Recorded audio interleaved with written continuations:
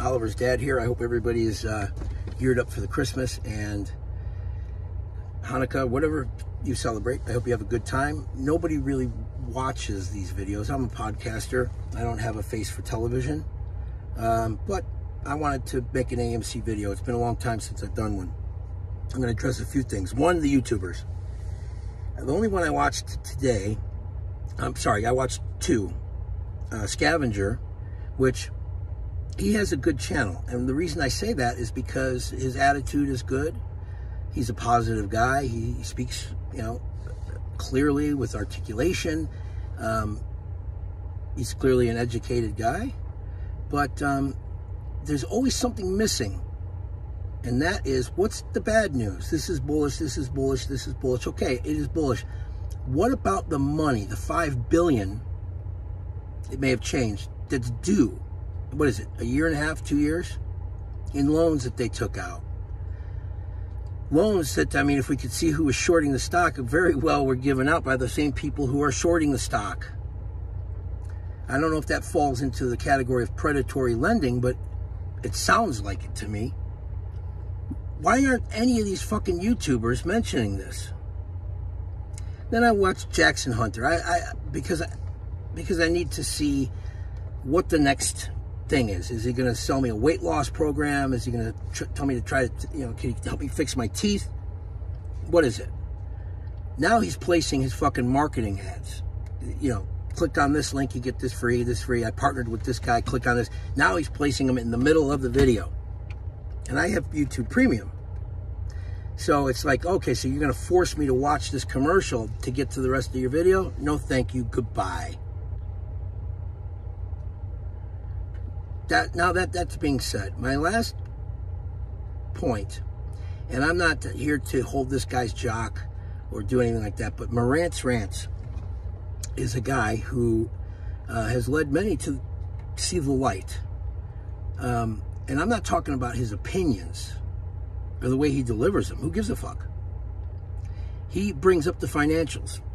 He reads them. He has enough of business knowledge. I don't know what he does. I know he's a vet, but he has knowledge of business, how to run a fucking business. He knows what these loans are. If he doesn't, he has people come on and explain what they are, what loans are, what how you get cash flow, how you look at when you get your stock up, your products, how you handle that, why you would stock up and even go into the red for a period of time when you're facing things like inflation and things like that. My bottom line is the guy understands business quite well, and I do too, but not. He knows the ins and outs, the terminology. You show him a company's financials, and he can fucking break it down for you. He's done that time and time again with AMC, time and time again, and nobody's listening to him. Why? Why is not one YouTuber, for AMC YouTuber, saying, okay, guys, listen, what we're faced with is a race, basically a race to the bottom.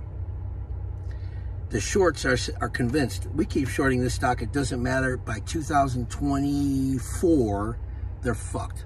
They're fucked. They're not going to be able to pay this money back. The stock goes to zero, we make our money, they come in, AMC isn't going anywhere, people still love the movies and all that other shit. But what's going to happen is AMC will not be a publicly traded company anymore. They'll be privatized. Somebody's going to come in and buy them. You're still going to have AMC movie theaters. But they do this disingenuous thing where, okay, Avatar had a great weekend. We're going to be cash positive. So yeah, maybe the stock should go up $1 or $2. Maybe the true value of the stock is $20 or $30. But they're facing financial ruin. Look at their best records. Look at the best years that AMC ever had. Ever. In the history of the company, the 100-year history of the company. And if they had that, for the next 2 years, they wouldn't be able to pay off the loans. The credit card, that's not bullish. They allowed somebody to stamp their name on a card. So, During inflationary times, you issue a credit card and you think that that's a good idea? Do you think it's a good idea? I have a number of credit cards, and they're pretty high right now. My utilization is way higher than it normally should be. So what did I do? Put them all away until I pay it down, until things look better.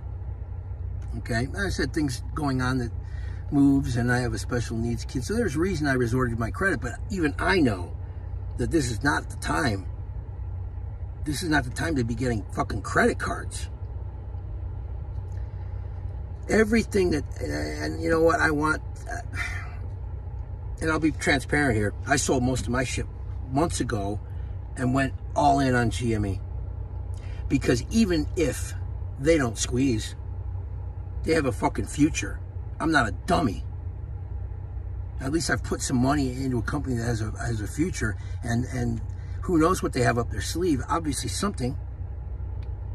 All this bullish news, and not what are the board of directors over there, the board at AMC, are they buying shares? No. All those shares they dumped. Oh, but that was part of their salary packages. Maybe. But I'll tell you what, if I'm a CEO and I'm on the board of directors and I'm not hurting for money, and I know that there's a short squeeze around the corner, or even a big rally, why would I do that? There's a lot of unanswered questions that are right there in front of us, because I still have some AMC, and I still have some of those apes, but you know what? I've already kissed that money goodbye. And I'm not telling anybody to get out. I would never do that. But what I am saying is that these YouTubers are disingenuous. They're fucking trash. Trey Collins, what a Machiavelli guy. What a Machiavellian, I think would be the term. You know, a year ago, he was this, you know, army kid with the fucking, you know, had the right cut. You know, he's clean cut. He's talking about his pops and his heart problems and his fucking eye and all this other stuff. Draining out emotions and sympathy and all of that.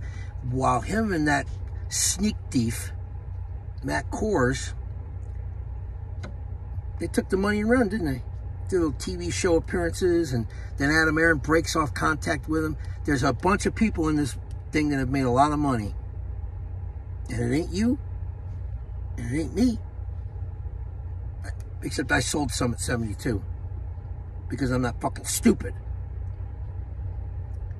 I think that the time has come for some of these YouTubers, the ones that are left, to take a different course, take a different route, have some balls, have some integrity, and say, guys, this is the reality of the situation. I'm riding it out. I'm going to ride this out because that's what I was committed to doing. You invest in a short squeeze, that's your business. My business. I did too. Okay? And then I had somebody with a little bit of, and you can say whatever you want about Marantz. Yeah, he's a little abrasive at times, and he's harsh and this and that, but you know what? Nobody really likes to hear things that they don't want to hear. So he tells you, he gives you the bad news, and then you get angry with him. But everything he said, for the most part, has come true.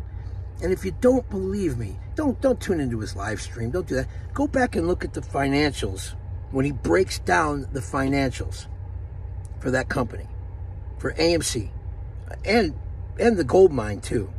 And then look at the true connection of Mudrick. Common sense investor, barely skirt. He went like this. He mentioned Mudrick, gave some background on Mudrick, but he didn't talk about the relationship between him and Adam Aron. Didn't say, hey, what is this? Adam Aron went to the guy. Why?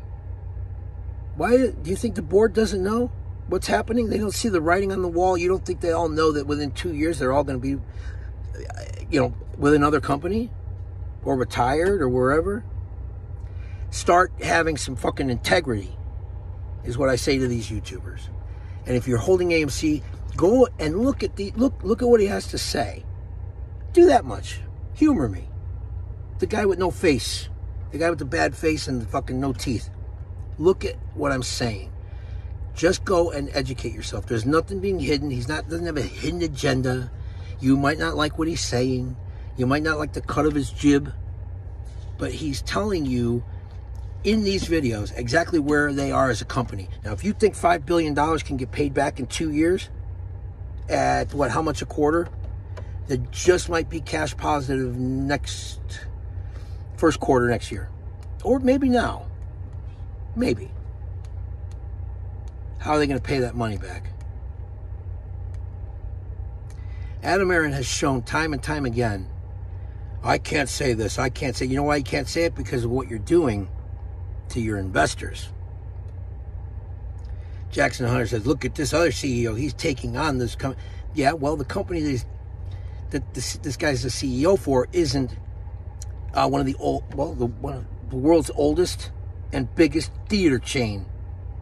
So Adam Aron is boxed in some ways, but the fucking gold mine, the popcorn, the credit cards, the fucking NFTs. You know what that is? That's a hand job. Did you ever go home, like, even when you're a kid, hand job is exciting. But when you get older, it's like, I got a hand job. We're getting hand jobs, guys. And I don't mean any disrespect to Bigums, who I think he's good, man. I think that if I had a company and we were doing research on something, I would want him at it because I admire him. Al from Boston, right there, Al. You phony. We don't even know what he looks like. We don't even know what this fucking guy looks like. He shuts off all his comments. Kicks people off his channel because they're friends with somebody who questioned him. Mr. MIT, wave that flag, patriot motherfucker, don't know shit. He doesn't. So all these guys are leading people off the cliff. And they have no shame, no second thought, no shame. Where's your shame? Anyway, check out Marantz Rantz. MARANTZ Marantz Rantz. Go check him out. Grow up. Listen to the videos about the financials of AMC. Watch what he breaks down. Print out the financials for yourself too. You can do that. And you can look at it. You don't think I did that? Where I went and I said, what the fuck? I said, he's right. Get wise, people. Get wise. YouTubers, have some integrity. Clicks and views and likes and smash this and smash that. How about smashing this right down here? Smash that.